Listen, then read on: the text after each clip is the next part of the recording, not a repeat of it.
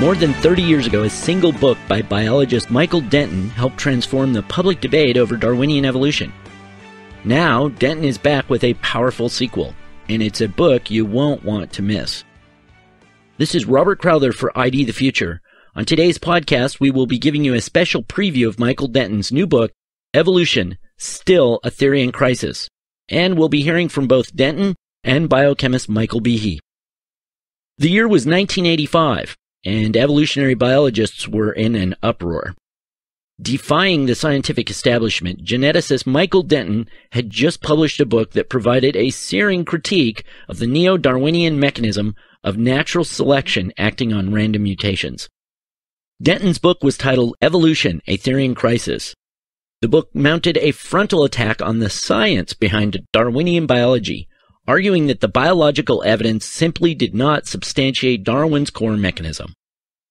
With both a medical degree from Bristol University and a PhD in biochemistry from King's College in London, Denton had impeccable scientific credentials, making him difficult to ignore.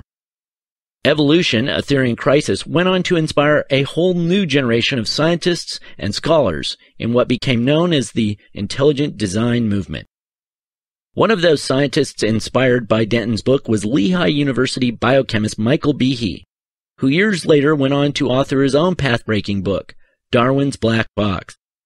I think Denton's book was important because he was a legitimate biologist doing research in biology, who raised legitimate biological questions about whether a gradual random mechanism could account for what we know to be the case in biology.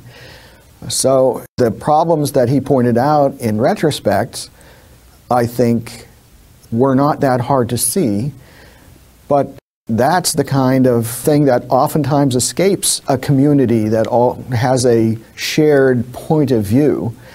And all it takes sometimes is for one person to say, wait a second, if you look at it in this direction, then our whole idea is suspect.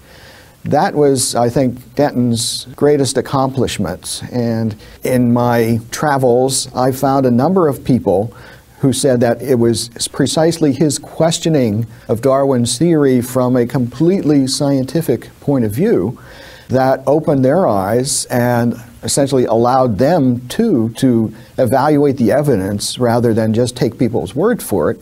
And they also came to the conclusion that Darwin's mechanism was not a sufficient answer. More than 30 years after the original publication of Evolution, A Theory in Crisis, Michael Denton has now published a powerful sequel titled Evolution, Still a Theory in Crisis. It's a book you need to know about if you're interested in the cutting edge of the debate over Darwinian evolution. The main message of my new book, Evolution, Still a Theory in Crisis, is that the problem of how you get complex systems bit by bit in tiny adaptive steps is still entirely unsolved in most cases. And the second message is that a great deal of the order of the biological world, there's no evidence that it's adaptive. And you have to prove it's adaptive if you're going to build a Darwinian worldview to explain the origin and evolution of things in nature. You have to show that they're adaptive before you explain them by natural selection.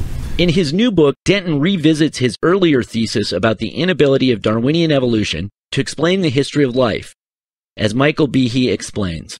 He has accumulated even more evidence showing not only that the problems he pointed out back then are still unsolved, but they're exacerbated, that there are divisions between classes in nature that are not bridged by any of the innumerable intermediates that Darwin's theory requires.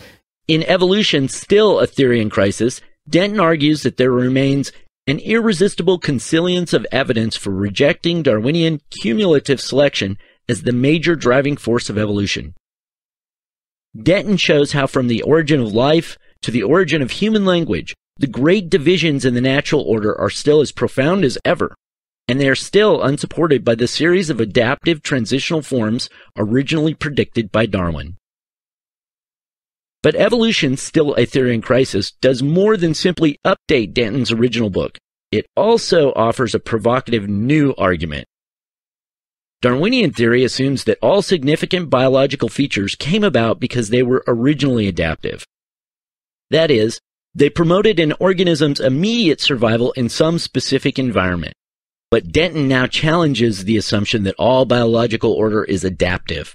I deny that assumption, and I believe it can't be proven in general to any degree in nature. I think there's almost certainly a vast amount of order which is not adaptive in any specific organism and never was adaptive in any particular organism. According to Denton, if biology is riddled with non-adaptive order, this poses a fundamental challenge to modern Darwinian theory because Darwinian theory has no explanation for non-adaptive order. He thinks that there's what you would call a typological structure behind life. That is, there are just given structures that have no particular adaptive value but are embedded in nature. And it's a continuing and unanswered challenge to Darwin's theory. Evolution Still a Theory in Crisis has already snagged some outstanding reviews. Professor Michael Flannery of the University of Alabama at Birmingham calls the book a rare and powerful combination that demands careful reading.